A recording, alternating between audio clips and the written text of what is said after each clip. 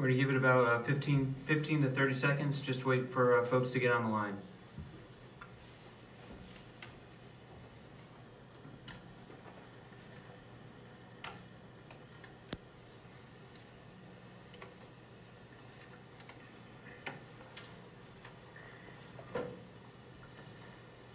Hello, I am Colonel Michael Greenberg, the Garrison Commander. I'm joined by Captain Cindy Judy, the Hospital Director. Welcome to the 6th Virtual Town Hall. Thank you very much for listening to us weekly. We appreciate this opportunity to give you the latest updates that we have, and then try to answer any concerns or questions that you have. Today I'm gonna give some updates. I'm gonna turn it over to Captain Judy to give some updates, and then we'll answer some of those questions that were unanswered last week and try to answer some questions that have popped up today. So first off, I know over the last month we've experienced a number of changes across the installation, and some have been uncomfortable, to include the face coverings, the social distancing, gate hours, youth curfew, and others. But I ask you to adhere to these policies and remain vigilant in your actions across the installation. Again, our number one priority is to protect our people. That's our families, our service members, our workforce, and those that use Fort Belvoir. So again, for safety, health, and welfare, I ask you please adhere to these policies. One of the ones I want to address is requiring the face coverings in all high traffic areas. Again, one that we've implemented. I appreciate the support. I understand that people don't like to wear them at all times, but I am telling you the face covering policy is that we're requiring face coverings in the exchange, commissary, shop beds, post office, CDCs, ID card facilities, food establishments, those areas that we cannot maintain 6 feet, and the hospital. You're not allowed in those facilities or to shop in those facilities unless you have the face coverings. Again, this is not just for your safety, but this is for the safety of you and all those in the community. This is one of those additive measures that we could do across the installation to really prevent the spread of this virus. And so please, I ask you to use those. I know there's been some questions about the proper way of wearing it and enforcing the standards. So again, I ask you to cover both your nose and your mask when you're wearing those face coverings. I do have a courtesy patrol that is going out and helping enforce that standard. I ask if they see you and they make a correction, please do not talk back to them, acknowledge, make the correction, and move on. I know for some, especially the workers out there that are wearing the face coverings for long hours of the day, if you need time or you need a break, please talk to your supervisor. I would rather you go out and take a break in your car or outside the building than try to take it halfway down your face or go into a back room and try to take a break there without the face covering. So again, we talk with leaders across the installation, advise them that that's the best practice, is to allow our employees that work on the installation to take a break when needed outside. The next I want to address is large gatherings. And I understand that people are getting cabin fever right now, and they really want to go out and gather. However, again, social distancing is another measure that is really one of our main efforts in being able to stop the spread of the virus. So again, for the safety and health of everyone, I ask you to abide by the social distancing protocols. Again, what's come up in Facebook several times is, how do we enforce it? What are we doing? So I told you we have some courtesy patrols going out to the facilities. If you have an issue outside in the villages or on the installation, you can always contact DES non-emergency phone number. But I would tell you, if you see something, say something. I charge the parents out there who have children who aren't abiding by it. The parents should be responsible for those children. Again, if you see something, say something. And again, if you're walking down the road and you don't live with the person, then the policy is you can't maintain six feet. Please put on your face coverings. Next, I want to address one of our, we talked a little about a CDC employee that was positive tested and what we did on the installation back a couple of weeks ago. Today I want to discuss, we did have a positive case at the exchange, one of the exchange workers. And so again, I want to be transparent and talk to you a little bit about that incident or that event. So on Thursday night, an individual, on Thursday an individual wasn't feeling good, went to the hospital on Friday morning, was tested on Friday morning, did not come to work Friday through Sunday. Test results came back on Sunday. It was a positive test. What I want to tell you is there's a lot of lessons learned and a lot of great things that we did in that incident to protect the community. And so first, the employees and all employees, that employee specifically, was wearing a face covering his entire day on Thursday when he was at work. And so again, containing that, he did not expose a lot of the post-exchange. Two, on Sunday, once we got the information, actually the post-exchange immediately contacted us, and then we immediately contacted the hospital. But thanks to the hospital, we did tracing of that individual that day on Sunday. We made all the notifications, and it was very limited, which was a good thing.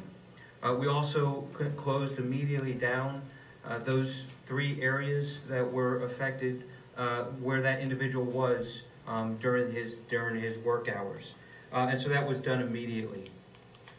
We communicated out to the workforce, the AAFES workforce as well. And then Monday, we modified hours of the post-exchange. We went in, we did a full cleaning, professional cleaning on Friday night, and then resumed operations on Tuesday. So again, lessons learned, face coverings, being transparent, expedited tracing by the hospital and notification, and then doing a cleaning. Next, I want to talk about transition and what the new norm is. And so people have asked me, well, what does the new norm look like? And so I've told them, that's great. I can't answer that question right now because we don't know what the new norm looks like.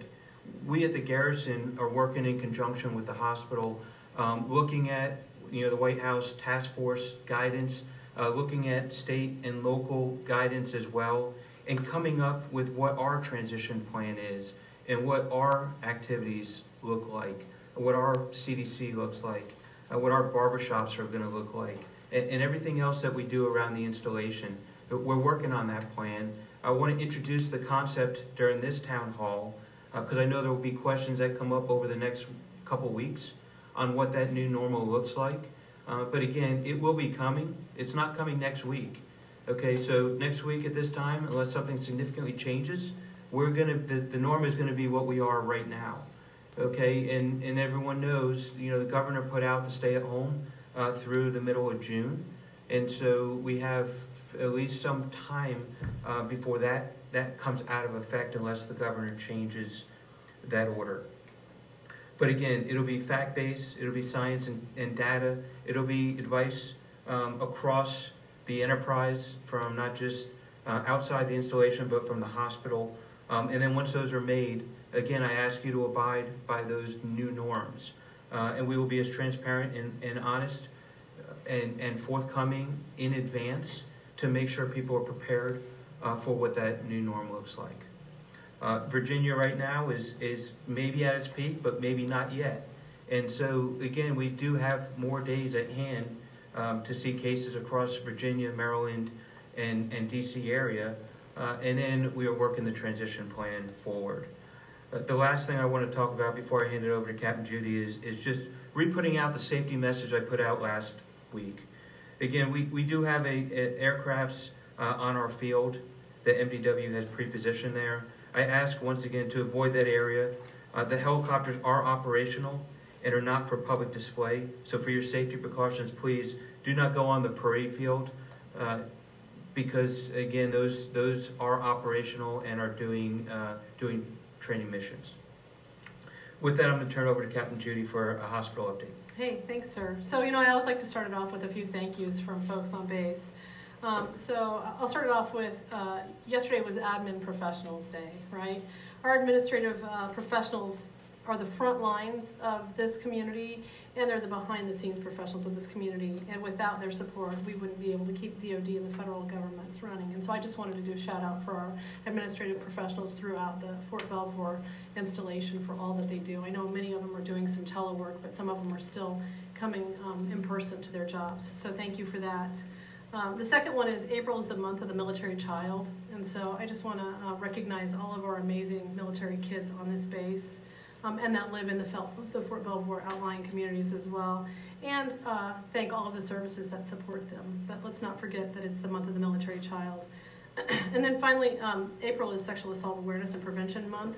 And I know that there's a lot going on throughout this pandemic, but protecting the forces and protecting the mission remain a priority. And so I just want to thank the SARCs, the victim advocates, and all of the leadership that continue to support that very important program that protects our force and our mission. This week at the hospital is National Medical Laboratory Professionals Week. So I want to recognize our laboratory professionals and pathologists across the military health system.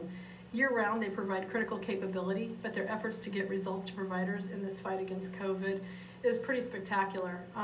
Their tireless work is making a difference to our patients. So thanks to all of those lab professionals out there. I have a few questions, actually quite a few questions, but since it's lab week, I'll start with the lab ones. The first one is, my COVID-19 test came back negative, so why do I have to continue to quarantine or wear a mask? So if you test negative for COVID, you probably were not infected at the time your nasal swab specimen was collected, but we cannot be 100% sure, okay? A negative test does not always mean that a person is not infected with the virus. In fact, if somebody's tested really early when they have the virus, it may not come back positive, or if there just wasn't a good specimen in that swab, then they might come back negative, and that would be a false negative, right? So someone could test positive later, or the patient could be exposed after the test and develop the illness with a negative test, providing sort of a false sense of security. So it's important that we complete quarantine periods, and we continue to practice social distancing, hand washing, and wearing of those cloth face coverings in accordance with CDC guidance. The next question, there's a lot of information in the media regarding antibody treatment for COVID-19. Is that available at Fort Belvoir? Sort of is the answer for that. The Armed Services Blood Program is currently looking for people who have fully recovered from COVID-19 to give convalescent plasma for seriously ill coronavirus patients. Convalescent plasma is the liquid part of the blood that's collected from patients who have fully recovered from the infection. Antibodies present in convalescent plasma are proteins that might help in the fight against coronavirus. While there's no approved treatment for this disease at this time, there is information that suggests it might help some patients recover from COVID-19. To be eligible to donate, you have to be at least 17 years old and weigh at least 110 pounds, be in good health and feeling well, have a prior diagnosis of COVID-19 that meets specific lab criteria with a positive test, and then be symptom-free for at least 14 days prior to donation. So this is a research protocol that's going on. It's the Armed Services Blood Program in conjunction with Walter Reed, and so they are doing some of that. That's a lot of information that I just put out there. I'm going to show this to you. I got a lot of feedback that this was helpful. If people know what to look for on the Facebook page and on the website, they'll know where to go. So if you've tested positive and you want to make a donation of convalescent plasma, that's the icon to look for on those pages. The next question, does Fort Belvoir provide COVID antibody testing? And the answer to that one is not yet. We hope to in the future. Really, experts across the nation are working hard to validate the tests that are currently available, but they're only available through research protocols. None of them have been approved by the FDA yet. Hopefully we'll get there soon. Is the PX pharmacy still open?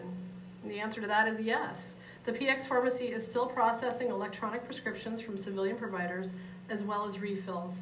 They'll also fill new prescriptions that have been activated through the online secure messaging site. I know Commander Sprague covered a lot of those opportunities on how to activate a prescription, and you can still go to our webpage to see all of the opportunities to do that. But yes, if you use the secure messaging one, you can get your prescription filled at the PX pharmacy.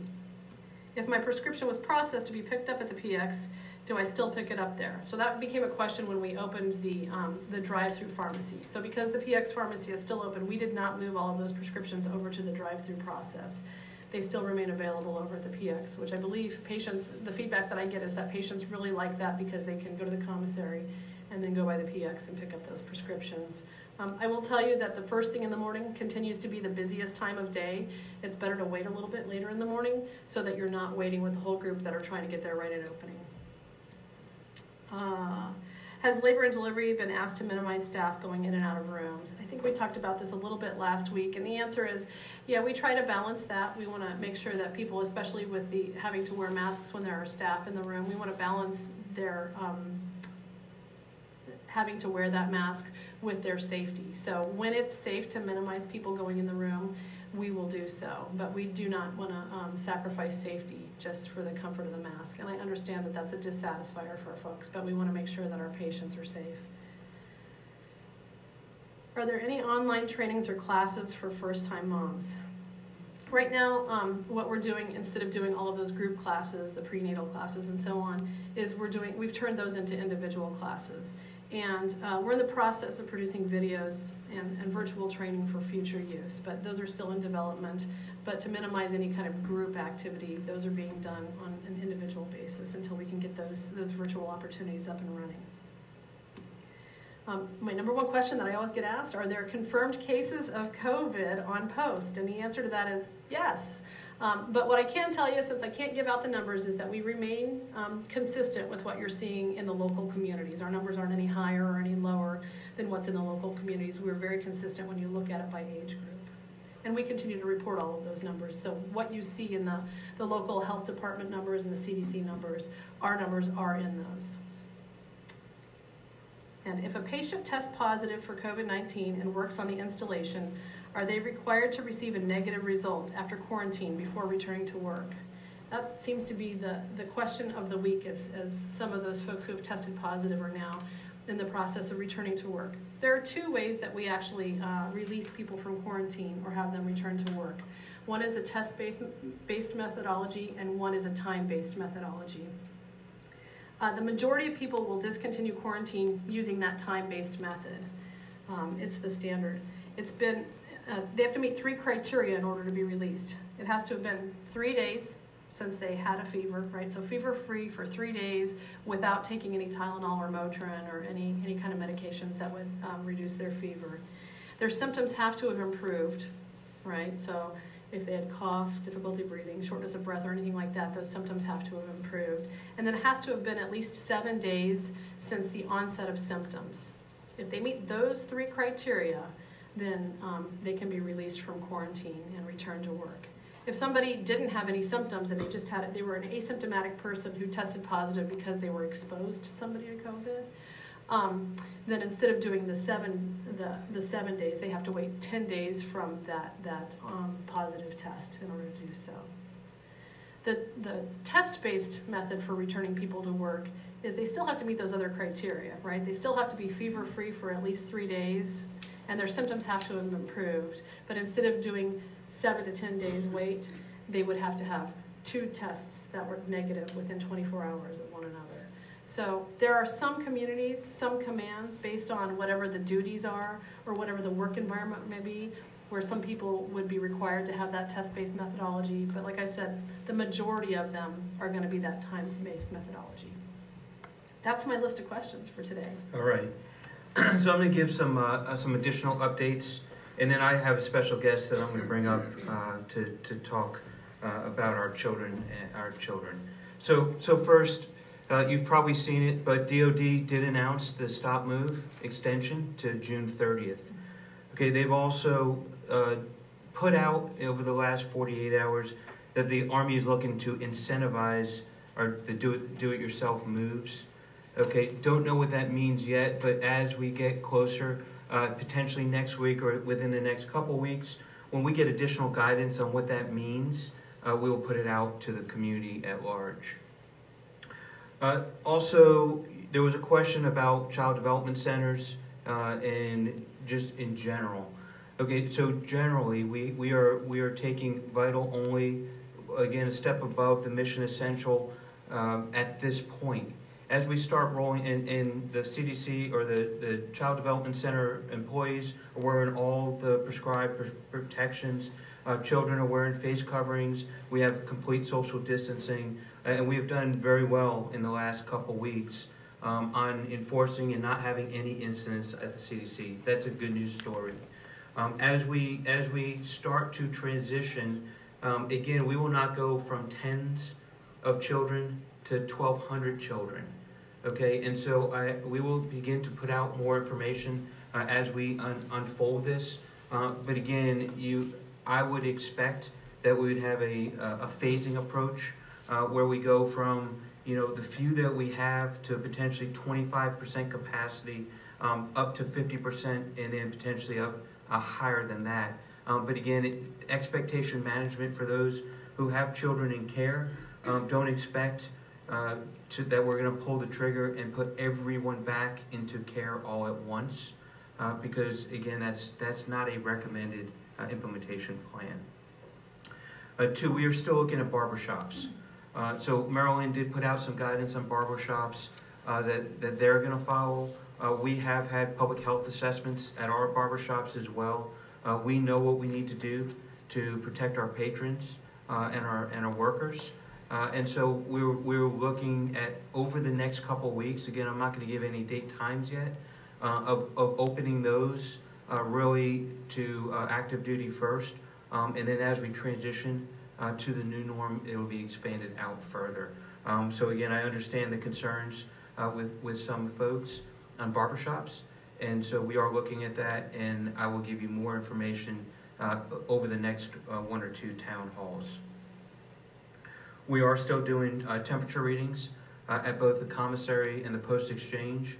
There was a comment about, why do I have to take my mask or my glasses off or my hat off when we're doing those enhanced temperature screenings or the passive temperature screenings. Again, that's the only way that we can get a core temperature. And so again, I understand the inconvenience that you have, but again, in order to get a temperature reading, you have to take off your face covering and your glasses and your hat. And so again, that will not change over the next couple weeks. Okay, I'm going to bring up my special guest, Jamie Albers. And so April, as Captain Judy said, April is the month of the military child. And we are also at our 40th year anniversary across the nation for child and youth services. So in our current day, it's appropriate to recognize and applaud not just our children, but also CYS during this health crisis. This is a special time to applaud our military families and children. As Captain Judy said, our families and our children sacrifice every day. And the public doesn't really understand the true challenges that our families have. The formal festivities for Month of the Military Child and the CYS 40th birthday is going to be tentatively postponed and it's rescheduled for September of 2020. So more to follow as we get closer to September, but again, those festivities will go on at that time. So Jamie is our school liaison officer. I thought it would be appropriate for her to just talk about some of the services that we're doing. And then also, as the next school year is going to come upon us very, very soon, it's really important for her to put out some key information. So with that, Jamie, the floor is yours. Thank you, Colonel Greenberg. My name is Jamie Albers. I'm the Fort Belvoir School Liaison Officer, and I work with the local school districts on your behalf to address school-related matters to support our military youth. My role is to serve as your liaison to help navigate through some of the challenges that our military students face during this military life and PCSing. So part of that is to inform and educate parents and school districts on the Interstate Compact on educational opportunities for military students. That compact covers a wide variety of challenges that military students have faced. All 50 states have adopted this, including the District of Columbia and all Department of Defense schools overseas. It covers such areas as credit transfers, on-time graduation, entrance age, class repeats, and extracurricular activities. So as we enter this new normal, I thought it would be important to talk to you about some key issues that have an impact on military families and some resources that we can provide through our office. Just to state, the resources will be listed on the recap of this town hall and posted on the Belvoir and MWR Facebook. So the first question that I've had is regarding school registration. Can families fill or register for school remotely? All families are able to contact the school registrar remotely, even though schools are closed. So families will need to contact the school registrar, and then the student will be added to the student information system, and then at that time, students can start registering for classes for next year. Once the buildings are reopened, the parents with the student will have to go to the school to sign all paperwork to finish registration. So for those families who are homeschooling on Fort Belvoir or choose to homeschool, you will have to file an intent to homeschool with Fairfax County Public Schools. And our office can provide you with that document and also can provide you with the information and contact of the department you will need to send that paperwork to. We also support with homeschool through the Virginia Department of Education resources, and we can connect you with those as well. And we have a wonderful Fort Belvoir homeschool group which partners with our MWR and CYS programs to support the Fort Belvoir families homeschools. Some of the available programs for military kids of all ages, and one I want to talk about specifically. Several schools within our Fairfax County Public Schools have military family life consultants, counselors. And in response to the school closings, they are offering individual video non-medical counseling sessions for minors ages 13 to 17. Parent or guardian must be available at the start of each video session to give parental consent, and then must be within line of sight. They are also doing family video non-counseling for minors 6 to 12 years of age, and parents or guardians must attend the sessions full-time. They are HIPAA compliant, and I have had many families contact me stating that this has been a wonderful service. It's been very helpful for their children, especially during this time when schools were closing and they didn't have a chance to say goodbye to teachers or friends. So it's a very valuable resource that I recommend to all families to utilize. We also have tutor.com, which is a 24-hour, 7-day-a-week online tutoring service. You can get on and get immediate tutoring, or you can schedule times to have your child work with a teacher on tutoring. And they have 100 different subjects, and they have teachers that are certified, and they can get on and help with an array of subjects for your students. And also they can help do with college prep, which with college essays, they can do SAT preps, they can also help resume writing. So they have a wide variety of services. And the U.S. Department of Defense and the Military Community and Family Policy has temporarily expanded eligibility for tutor.com. So it's now available at no cost for any adult or child in a DoD civilian or active duty, National Guard, Reserve, or Wounded Warrior military family who is trying to continue learning while managing unexpected changes to their routines. We also have another great resource for those families who have children that are getting ready to take their AP exams. So the College Board has online teachers, AP teachers, that can help tutor your child in preparing them to take the AP exam. They have live or they have recorded sessions that can help with your students. And the College Board testing is going to be for AP is 11 through 22 May. So we will have all that information on how to get onto that system to get assistant for the AP classes. We also provide scholarship information, and we will have that on our MWR and our CYS Facebook.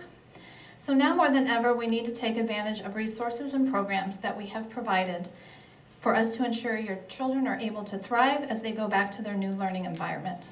So I encourage parents to use me as a resource We're all in this together to continue to make 2020 school year a success. If you need to contact me, my number is 703-805-3436. Again, that's 703-805-3436.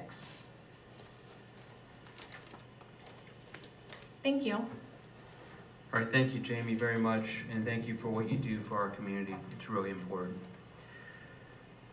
Okay, with that, I am going to, I have my subject matter experts here as well, some of the task force leads. And so I am going to bring them up and answer some of your questions. I'm going to start with the Director of Emergency Services.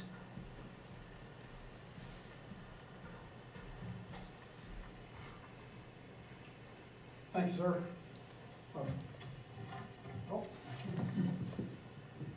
I'm Frank Henschel, the Director of Emergency Services, and I'll start with some installation access questions. First question we received is, can you change Pence Gate's flashing sign to say, visitors go to Tully? Answer, yes. Great idea, and we've already done it. I received your question yesterday, so I got ahead of that one. Next question, Tully Gate is terrible at night. Can there be more lighting or adequate lights? The road also needs repaving, and the lane lines are rubbed all the way out. Not safe. Answer, after receiving this question also, last night we conducted a lighting survey at the Tully Gate area. Pohick Road leading up to Tully Gate area is a low light area. Primary reason for that is it is adjacent to the Accotink Wildlife Refuge. Additionally, after the survey, we made some lighting adjustments, and we will continue to make some improvements. Third question, how do you enforce social distancing on people that live in housing? Well, first of all, as the Garrison commander mentioned, if you see something, say something. Second of all, fortunately, we've not had to use law enforcement for social distancing. We ask that you continue to self-distance and stay safe. Final question, can't reach the visitor center. The line is always busy. I need to know if they are still allowing moving vans to come on base for my civilian move out. Please advise, thanks. Answer, moving vans are allowed on the installation. They must come through the Tully Gate entrance commercial visitor lane to be processed. The second part of that question, though, the visitor center is temporarily closed and visitors are being processed in their vehicle to reduce personal interaction. Sir, that's all I have. All right, thank you, Frank. All right, as Mr. Rennick comes up to answer the DHR question, I'm going to answer a couple questions myself. So this one was for the commissary. Can you please show workers how to wear their face coverings? Again, I think it may not be the perspective that they don't know how to wear them. Again, what we're asking our supervisors across APs, commissary, and other agencies out there is to give the employees a little bit of time to take the masks off and give their face a minute to breathe. If you wear the masks, and I know many have gone into the commissary or just done some shopping, and you keep the face coverings on for about an hour or two, you know how it feels. And so again, that's how we are going to try to help out with enforcing that standard. The other question was, why, I think I addressed already, why do you have to remove your face mask and glasses for thermal scanners? I've already answered that question. The other one was how many people are allowed in the commissary at one time. Again, I'm not going to give you an exact number. All I'll tell you is we are limiting access. Again, the morning hours are more busy than the afternoon hours.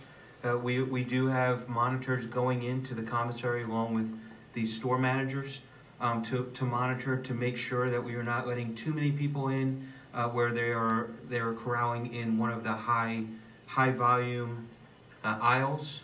But again, there is some limited numbers going into the commissary, especially in the morning. I think we answered the education one about enrolling digitally. Jamie answered that one. And then I'll let Kevin go ahead with the DHR question. Good afternoon, all. Again, Kevin Rennick, Director of Human Resources. Question, timeline for soldiers who have a report date after stop movement to receive orders. Great question. Want you all to know that orders are being pushed out. Orders are being pushed out daily. I ask that all soldiers please coordinate with your Unit S1, your G1, or your administrative coordinator. We are corresponding via email. We are corresponding telephonically to ensure that all soldier actions and orders are being disseminated accordingly. The other question that came up, which is not necessarily in the Director of Human Resources, but aligns with your PCS moves, and that has to do with household goods, the shipments, and understanding under the stop movement the impact this may have to getting appointments. Again, Colonel Greenberg has spoken to you or alluded to the fact that the Army is aware of the situation. They are looking at means and try to help assist and accommodate with your logistic movement.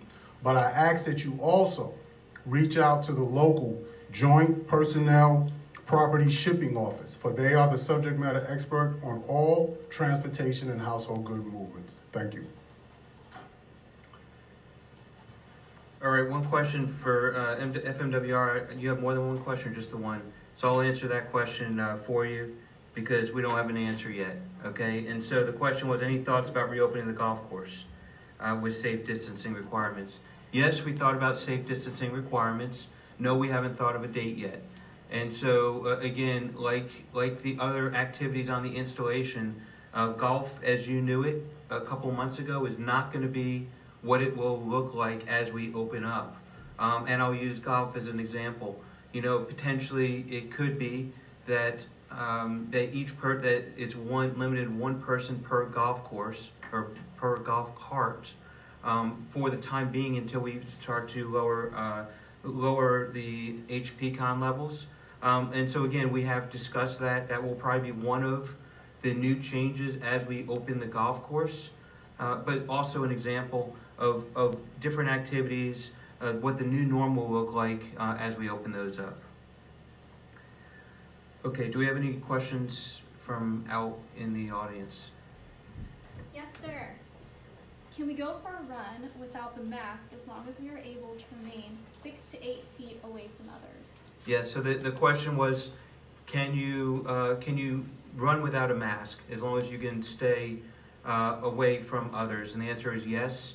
And I know there's families out there that are running with their children, you know, and I've seen them and they're not running with face coverings. That's fine as well. Again, if you can maintain the distances, there's no issues.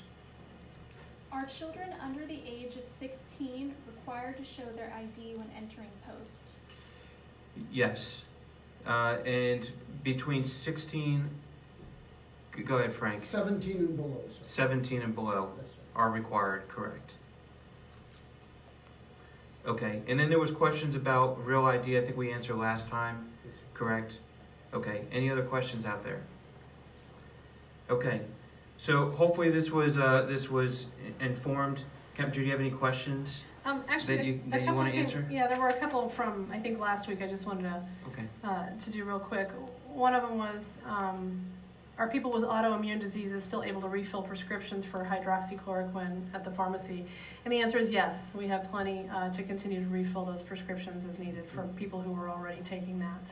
And then there was another question about, can the hospital pharmacy refill prescriptions now? So there's a lot of discussion about getting your refills, whether you get them at the PX pharmacy or at the main pharmacy. And so with the drive-up service right now, if somebody wants to refill a prescription, they can do that by activating it first or doing the drive-up on the first deck and then the pickup on the second deck. So those are the two that I have. All right, and then any closing comments? Nope, I am good. Thanks, sir.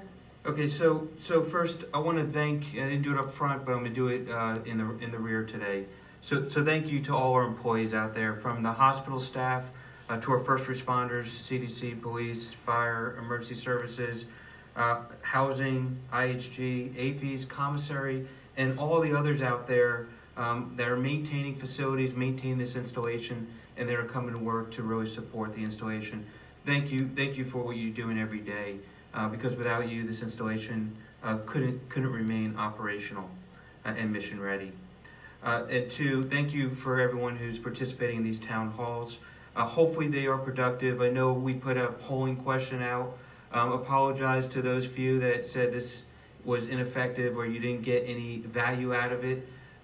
Again, if you want to provide some feedback to our public affairs office, we're more than happy to take it. But again, I feel, and I think Captain Judy feels, that this forum is educational or allows us to push that information out as we get it, to be transparent with you, with effective communication, and then really to answer all those questions or concerns that you have. So we will continue to do this weekly. Unless something changes between a Thursday to a Thursday, then we will do this again next Thursday at 5 p.m. Again, you can find the recap and the videos of all the town halls on our website and on the Facebook video pages. We will continue to use all our media platforms, not just Facebook, but Twitter and Instagram, and then also our website as resources for you to get the latest information. Please stay safe. Thank you for listening. We look forward to the next update. Again, remember, we're all in this together. The longer we stay at home and apart, the sooner we'll be together. Thank you.